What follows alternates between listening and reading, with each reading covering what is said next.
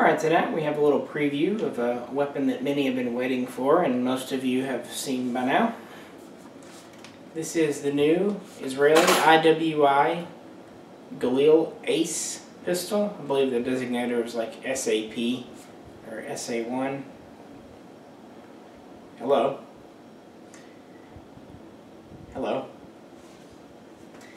The Galil Ace is a modernized version of the original that everyone knows.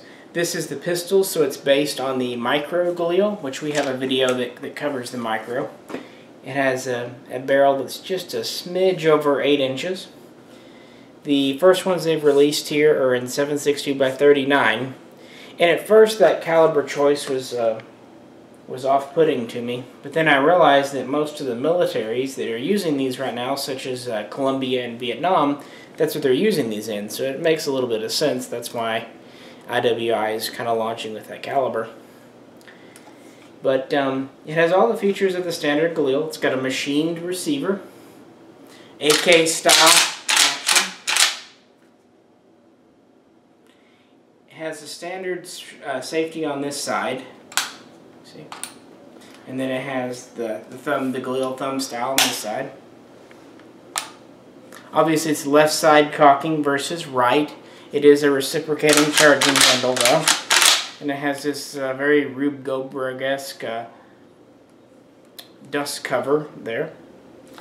The magwell in lower housing is made of polymer, but as you can see it's not much of the gun. I guess it does save a little bit of weight. The pistol grip is actually surprisingly comfortable and ergonomic. I like it. It also has a small storage compartment inside. The rear has a QD sling point, and it does come with this swivel installed, so that's nice.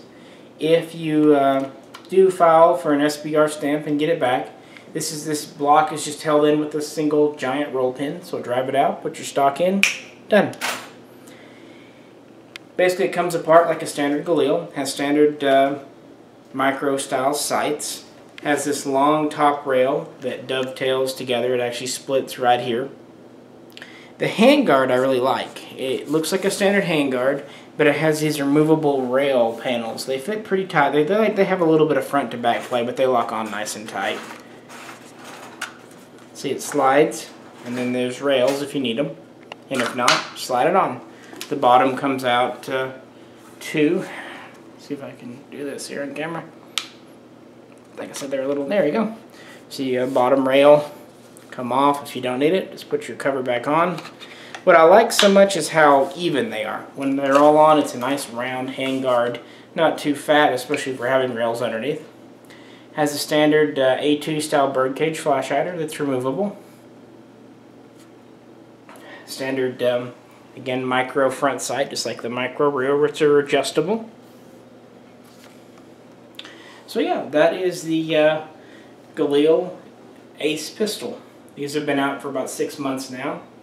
Right now, this is the only version available, the pistol in 7.62 by 39. The carbine in the same caliber will be due out very soon, and then following that will be 308 pistol and 308 carbine, and then finally 223 pistol and 223 carbine. So the Galil's back. The price point on these isn't too bad. They're around $1,500 new for the pistols, and the carbine should be about the same. The pistols, at least, are made entirely in Israel. I presume the carbines will be Israeli and then have 922R parts installed, or maybe they're going to be assembled from parts in the factory up in Pennsylvania. Has a very nice trigger, by the way. It's a double hook machined trigger. They say it's a match grade or something. I wouldn't go that far, but it is very decent for a military trigger. The left side cocking doesn't bother me. Being reciprocating doesn't bother me, but it might bother some. The magazine does not drop free. It rocks out because it's a standard AK mag. It comes with these Magpul P-mags for the 7.60 by 39. No bolt hold open, as you see, again, because they're using AK mags. This one, at least, the mags do fit a little bit tight. This is what I have to do without a stock.